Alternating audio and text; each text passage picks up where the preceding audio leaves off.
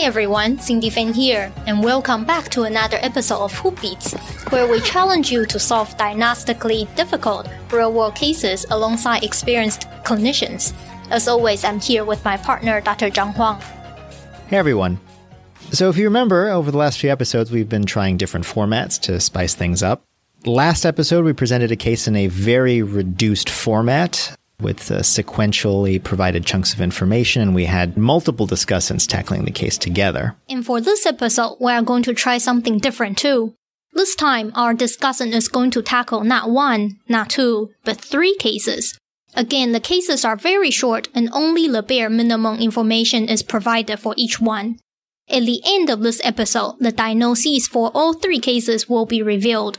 Of course, not until we hear from our discussant first. Without further ado, let us hear the first case from our very own Chief Executive Producer, Core IM, Dr. Shreya Trivedi. All right. So the information for our first case, we have a 66-year-old male who presents with abdominal pain for about 2 days.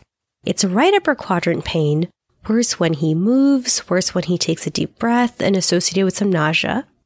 His past medical history, he has asthma, it's mild intermittent, obstructive sleep apnea, hypertension, hyperlipidemia.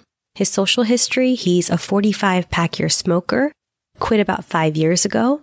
Vital signs, he's afebrile, heart rate 94, blood pressure 144/74, breathing at 18, 96% on room air, and 81 kilograms.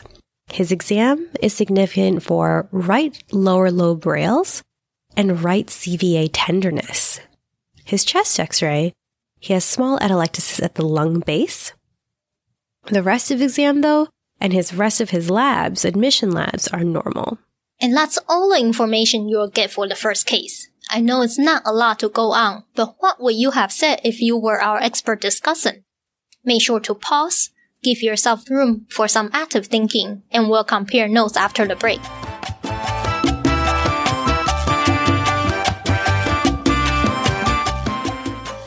Welcome back. This week, Zhang and I sat down with Dr. David Kotowitz, a hybrid internist who is both a hospitalist and a primary care provider at NYU. Let's see what he thinks about this case. As usual, he's getting exactly the same information you are getting and nothing more. The more that I learn about medicine, the more that I realize that what we mostly see are classic or typical presentations of typical diseases or atypical presentations of typical diseases. So that's how I separated my differential diagnosis here. So first, when you're thinking about typical presentations of typical diseases, something like just a musculoskeletal type of back pain comes up. There's no history of trauma, and then you start to think of all the other types of things that can give you right upper quadrant pain. Biliary colic, again, not associated with food. Acute cholecystitis, again, there's no fever, and the pain is mostly with inspiration. Cholangitis, there's no jaundice. Hepatitis, the labs are normal. There's no ascites. I think even, more interestingly, pneumonia is something that comes up to me, especially with the right upper quadrant pain and, the atelectasis that's there.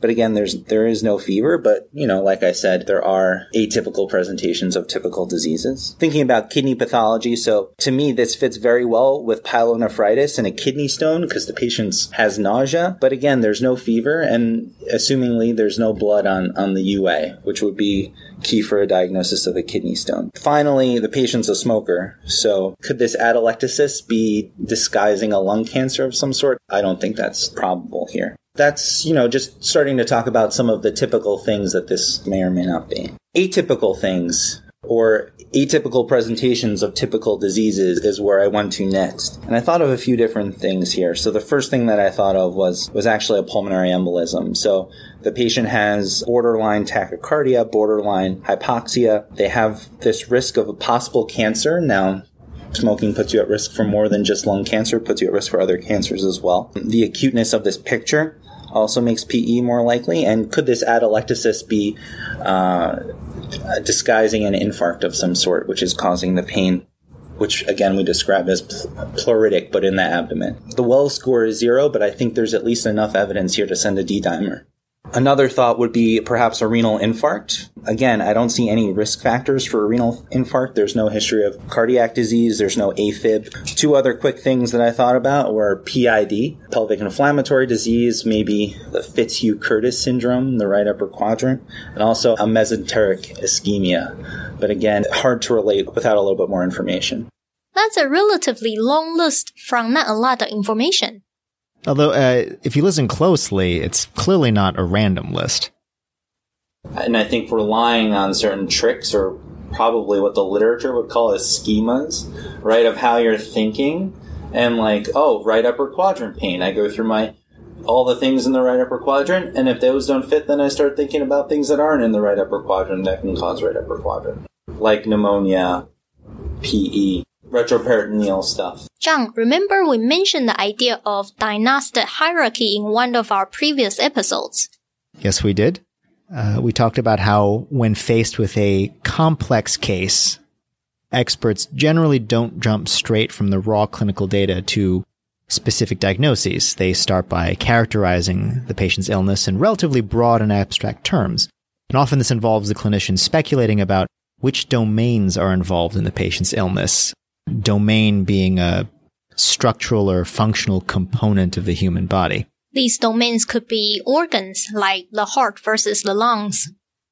They can also be systems, like the hematopoietic system, the circulatory system, the immune system. Or just an anatomical region of the body, chest versus abdomen. Choosing the correct domain is crucial. It's often the first step in the reasoning process, and it determines the directionality of your reasoning. A lot of diagnostic errors stem from moving to the incorrect domain. That's right, Cindy. For example, when we encounter a patient with dyspnea, I think it's understandable if we reflexively think, well, is it cardiac or is it pulmonary? And that might be enough to diagnose pneumonia if the patient has fever and a lobar infiltrate. But when that patient fails to be extubated by hospital day 3, hospital day 4, 5, 6, we may only belatedly realize that there were domains we didn't consider. In this case, neurologic. The patient is suffering from a myasthenic flare that was precipitated by their pneumonia. If you think about it, anemia, metabolic acidosis, hyperthyroidism, we can think about many processes that don't belong to either the cardiac or the pulmonary domains. Another common mistake is thinking that the body is composed of strict, anatomically distinct boxes. It's easy to think in terms of chest versus abdomen as above or below the diaphragm, but in reality we know that's not the case. And epigastric pain can often be MIs. Splenic infarcts may present as left lower chest pain. Anatomy 101 in med school, left shoulder pain could be referred diaphragmatic irritation. Mm-hmm. I know these are probably things we've all been taught, but it's nice to see how Dr. Kudlowitz models that for us here, right? His rule of thumb, when a symptom is close to the diaphragm, make sure to think about what's on the other side of that diaphragm too. So a patient with right upper quadrant pain, thinking about the liver and the biliary tree is obvious, but can't forget the lower chest and the retroperitoneal space as well. Considering each and all of these domains, that's what allowed him to come up with a robust list of specific diagnoses that he did. Biliary colic, pulmonary embolism, renal infarcts, etc. Alright, let's stop seeing praises. We all know Dr. Kudlowitz is brilliant and definitely not paying us to say this on air. No, definitely not, Cindy. You and I are just not important enough. Exactly. to have that kind of influence. And also, we do have to move on, unfortunately, to case 2. And I'm sorry, I know it's frustrating to leave this patient without a diagnosis, but deal with it. Delayed gratification is a good virtue for a internist to have.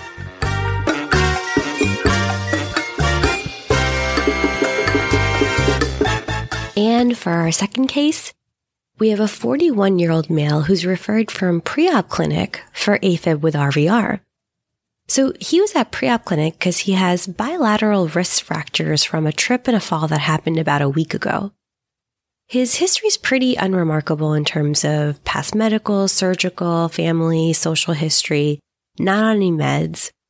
In terms of vital signs, he's afebrile, heart rate of 156, blood pressure 122/76, breathing at 16, satting 99% on room air, and weighing 97 kilograms. His exam? His wrists are in soft casts. He is tachycardic. His EKG shows Afib/flutter with RVR, and his chest x-ray shows no overt edema or pneumonia, maybe some possible vascular congestion exacerbated by shallow inspiration. All right, listeners, you should know the drill by now. Pause, think, come up with your own differential. We'll play some relaxing music in the background.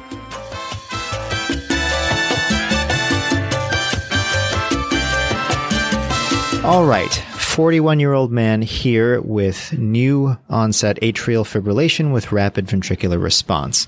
Again, Dr. Kudlowitz. First question, why does such a young guy have AFib? Second question, why is he 97 kilograms and what's his BMI? And my third question is, how did he fall? How does a guy who's 41 just trip and fall and break both of his wrists? I'm very uneasy with sending this patient to surgery. And then I'm uneasy for three reasons. Number one, am I satisfied that this is AFib that's idiopathic and not related to anything else or just related to his obesity? Number two, did he just trip and fall and happen to break both of his wrists? Does he actually just need a good primary care doctor and a DEXA scan when all this is over, or did he actually syncopize? And then finally, if he is going to go to surgery, I think, figuring out what his rate control medication is going to be is very important. And as far as I know, he doesn't have diabetes, so, his CHADS VASC is probably 0, and he doesn't need anything like anticoagulation perioperatively. To answer Dr. Cudlowitz's question, we sent a medical student into the patient's room and thoroughly interrogated him for an hour. It was definitely a mechanical fall, and the wrist fractures were results of both the very crowded environment and very bad luck. I mean, it makes sense for him to come in with tachycardia, right? He broke his wrist, he's probably in a lot of pain, maybe a lot of anxiety with going through surgery. I'm not really 100% satisfied as to why he could possibly have AFib at 41 years old. I think it is very possible that it could just be idiopathic, and I think we have enough evidence here to at least check a TSH, which maybe you have for me. But, as far as doing further testing, I think a chest x-ray is reasonable here as well, which we have. No overt pneumonia. Possible vascular congestion, which I read as actually obesity, right? He's not taking a deep breath, and he probably has a lot of subcutaneous tissue. At least putting on my hospitalist hat, anytime someone has new AFib, PE always crosses my mind. So I don't see why it wouldn't cross my mind in the clinic. To be fair, you do occasionally see this young, healthy patient who comes in with new AFib for no apparent reason and with no evidence of structural heart disease. Lone AFib, as it's called, is a well-described entity. I wonder what made him immediately skeptical. Is it a spidey sense going off? I don't know if I'm good enough to rely on my spidey sense yet. I like to try and rely on my spidey sense, but when I try and rely on that, I feel like it's sometimes getting lazy. It's not really feeling lazy. It's really actually just being overworked and tired and trying to take a mental break when I can. And that's a dangerous path to fall in. And that's a recurrent thing that reminds me of many of our prior episodes. The way expert clinicians habitually ask themselves, what doesn't fit? What else can it be? It might take years of experience to hone my System 1 and pattern recognition for my spidey sense to become reliable. But getting into the habit of questioning myself is something I can start doing today. I agree, Cindy. And unfortunately, I think there's a lot more we can say about this case, but we're going to have to move on to our third case. And again, we'll get to the answers at the end of this episode. And last but not least, we have a 50-year-old male who's here for tremor and syncope that happened on the day of admission. So he was sitting at his work desk. He smelt some burnt toast, felt dizzy, and lost consciousness. Of note, he had a similar admission about a month ago and was treated for alcohol withdrawal. His past medical history otherwise is hypertension and COPD, social history, He has 3 vodka drinks daily and is a current everyday smoker. More objective data, he's afebrile, heart rate of 97, blood pressure 141/89, breathing at 14, satting 96% on room air, and weighing 59 kilograms. On exam, he has a mild hand tremor, and the rest of his admission labs are within normal limits. Listeners, you know what to do. Enjoy the music.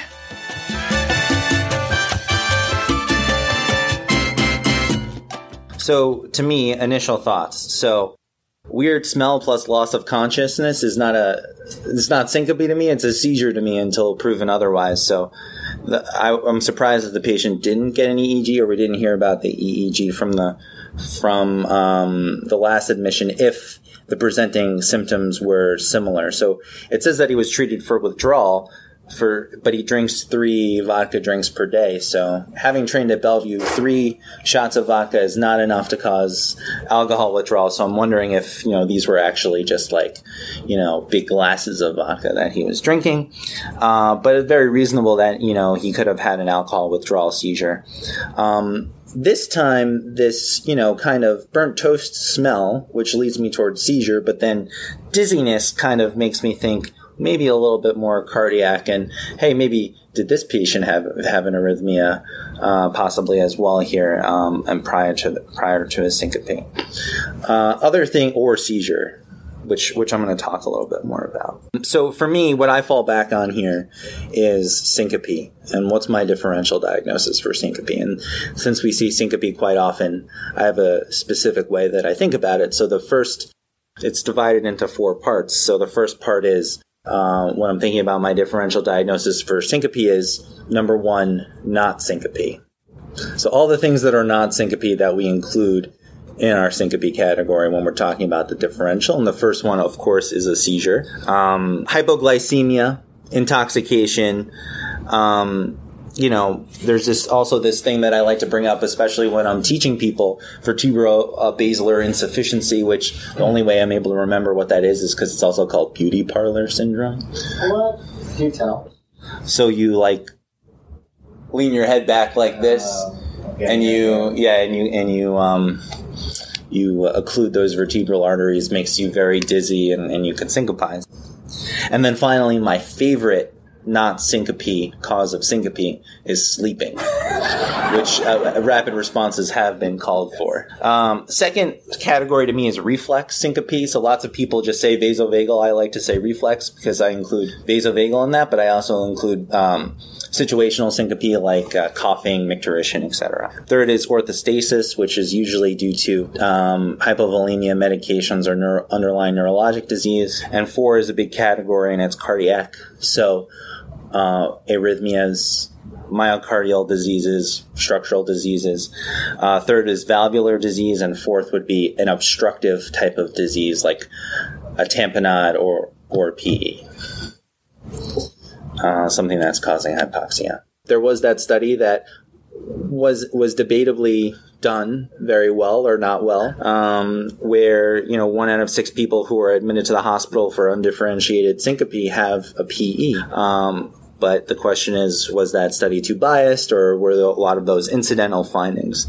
So this patient had loss of consciousness, and did this patient have a PE?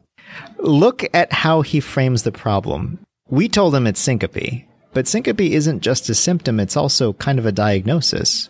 By labeling it syncope, we're essentially saying the cause of this man's loss of consciousness is hypoperfusion of the brain. Dr. Kudlowitz recognizes it's premature to make that assumption, so he approaches this as transient loss of consciousness. Oh, by the way, I really love the diagnostic schema he had for syncope. When he's convinced that it is, in fact, syncope? Yeah, okay. Yes. It's very similar to the one we all learned in med school, but you can tell he's inherited the bare scaffolds of an old building and added additional extra wings and rooms to it, as he learns more from additional experience and patient exposure and reading. And that's something I strive to do for all the common problems I see.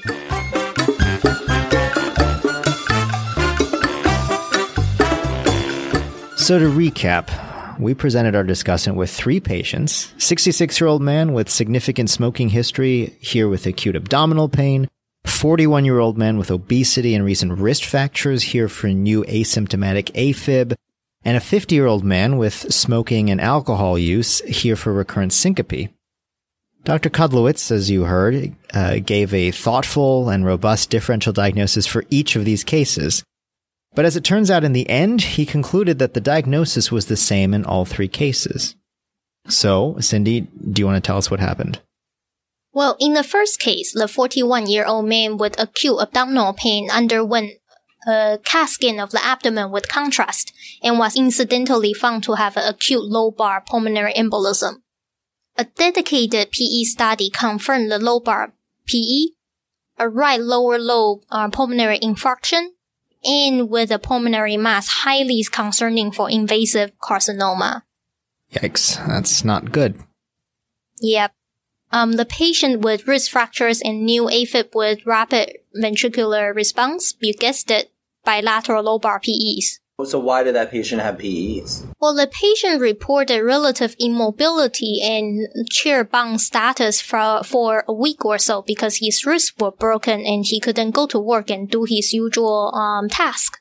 You got to wonder, though, is that enough to cause a acute DVT in PE? Or is it more like what Dr. Kudlowitz said, that obesity plays a bigger role here?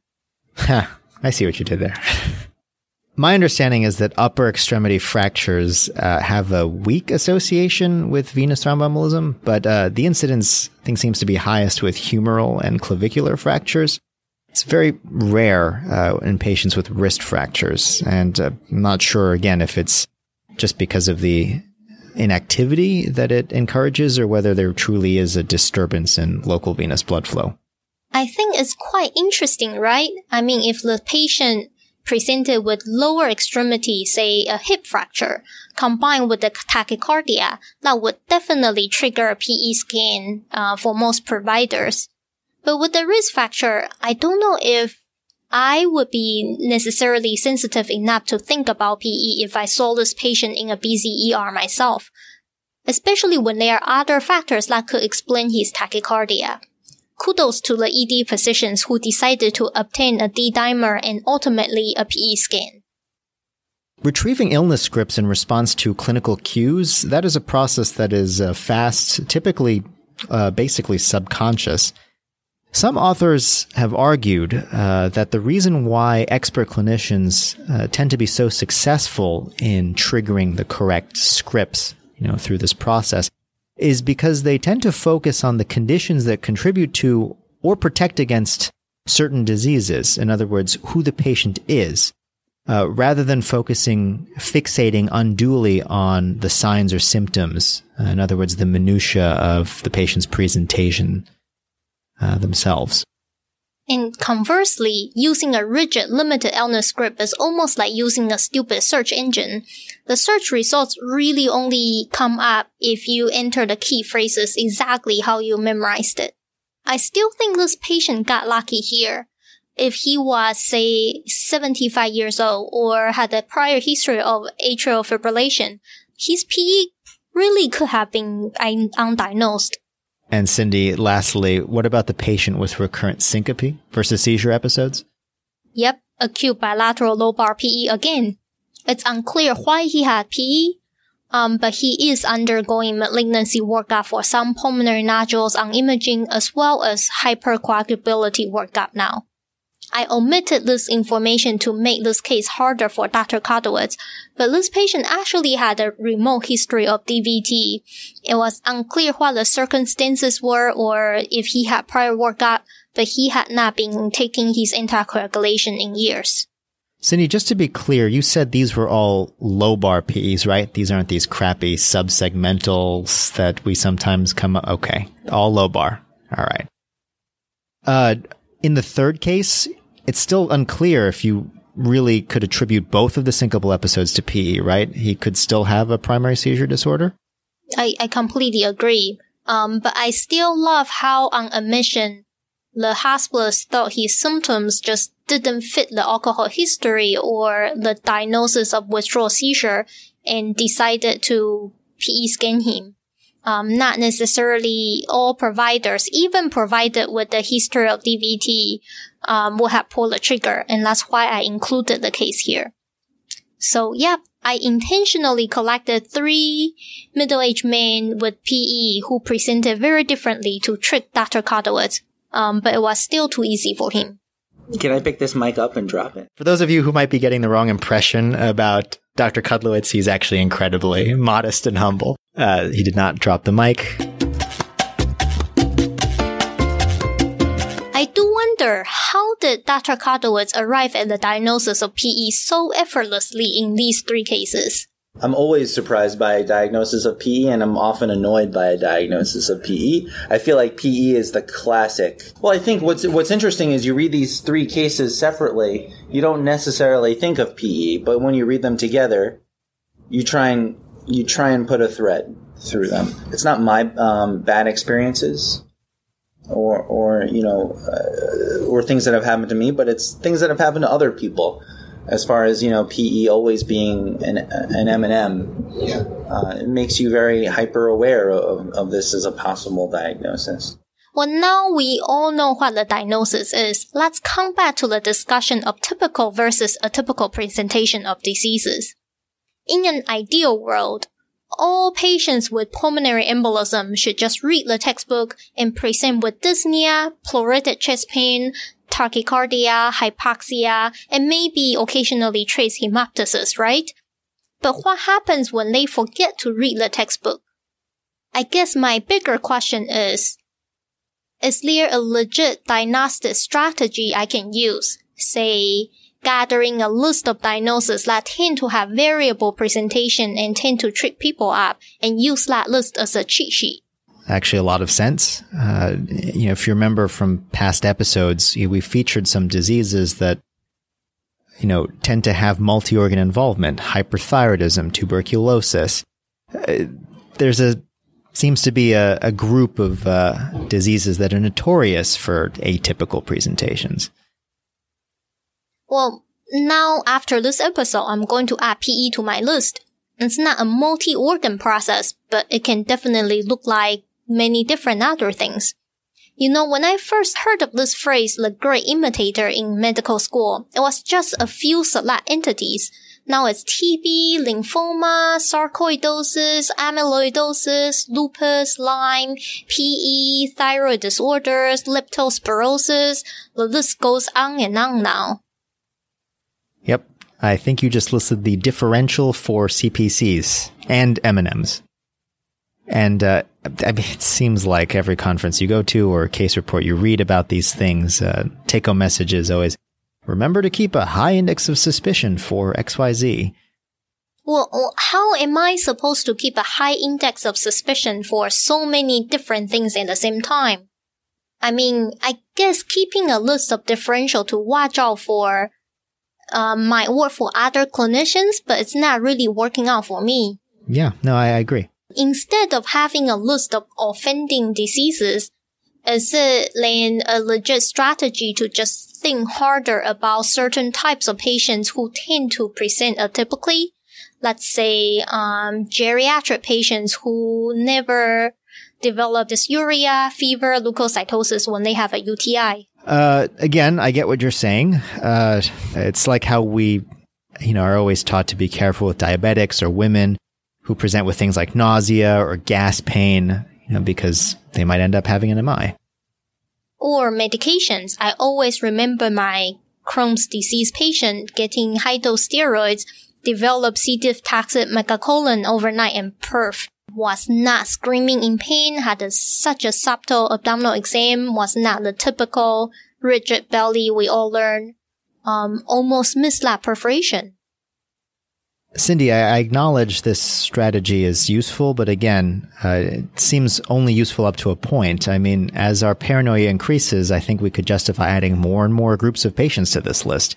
You mentioned your patient on steroids. Well, what about patients who are immunosuppressed for other reasons? They have a transplant, they have AIDS, they have CVID, they're just malnourished, or they have hematologic cancer. What about every patient who doesn't speak English as a first language? every patient who has a psychiatric diagnosis. At a certain point, I think the list of people to worry about just becomes too long to be useful. To make this strategy even harder to adapt, these patients don't necessarily tell you they are part of this high-risk group for atypical presentations. They don't necessarily tell you upfront like they have undiagnosed diabetes or metastatic malignancy. That's just annoying.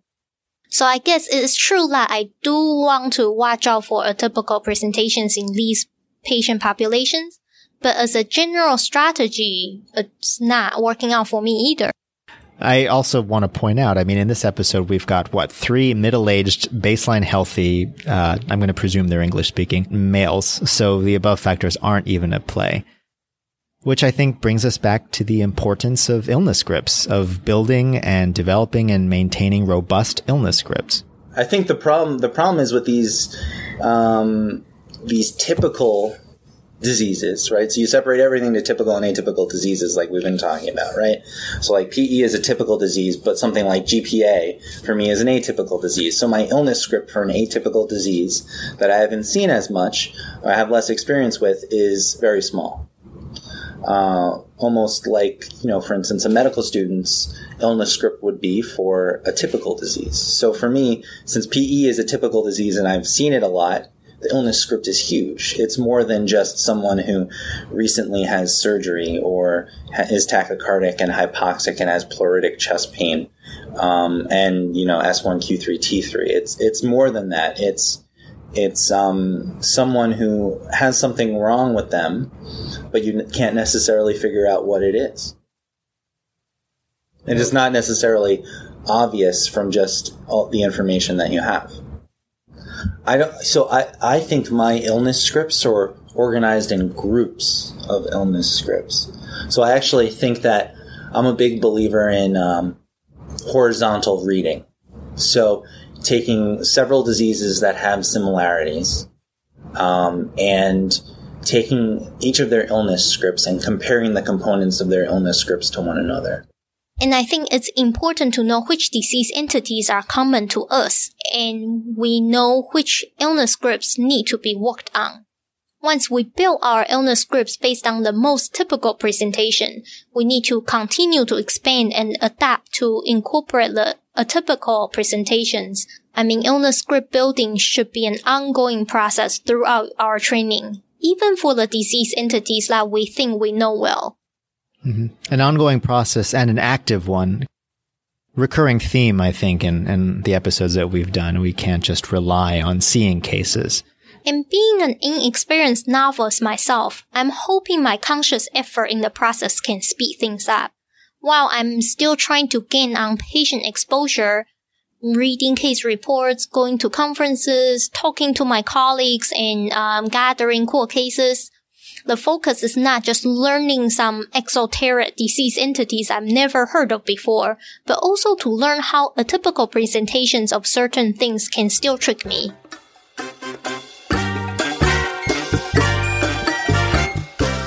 Alright listeners, that should do it for this episode. Just to recap, this week we had 3 previously healthy middle-aged men presenting with abdominal pain, Afib with rapid rate, and recurrent syncope. All 3 have one diagnosis in common, pulmonary embolism. Something we see commonly, an entity I learned to respect, and I still think it's very sexy. Speak for yourself, Cindy. I am so over PE. Cindy and I hope you'll join us next time. We're going to keep experimenting with these different case formats. Let us know if you like the twists that we've been making, or if you hate them. More constructively, if you have a case you'd like to submit for discussion, or someone you'd like to come on and hear as a discussant, or if you're interested in developing an episode, please get in touch with us. Visit our website at www.coreimpodcast.com, or send us an email at hello@coreimpodcast.com. We're also on Facebook and Twitter at @coreimpodcast. Thank you to Dr. David Kodowitz for weighing in on this episode. Special thanks to our audio editor for this episode, Richard Chen, along with our Core IM colleagues, Shira Sachs, Shreya Trivedi, Marty Freed, Amy O, and an honorable mention as always to Dr. Stephen Liu. Opinions expressed in this podcast are our own and do not represent the opinions of NYU or other affiliated institutions, nor should they be construed as medical advice. Thank you for joining us. With Core IM, I'm Cindy Fain. You deserve a tech career you love, coworkers you can count on, innovation you're proud to build. If you're ready to change the world through technology, explore a career at Cox. Make a real impact in engineering, development, cybersecurity, and more, all while experiencing work-life balance, flexible work options, and great benefits. Visit cox.career/tech to find a job you love today. That's cox.career/tech. When you need mealtime inspiration, it's worth shopping Kroger, where you'll find over 30,000 mouth-watering choices that excite your inner foodie. And no matter what tasty choice you make, you'll enjoy our everyday low prices, plus extra ways to save, like digital coupons worth over $600 each week. You can also save up to $1 off per gallon at the pump with fuel points. More savings and more inspiring flavors make shopping Kroger worth it every time. Kroger, fresh for everyone. Fuel restrictions apply.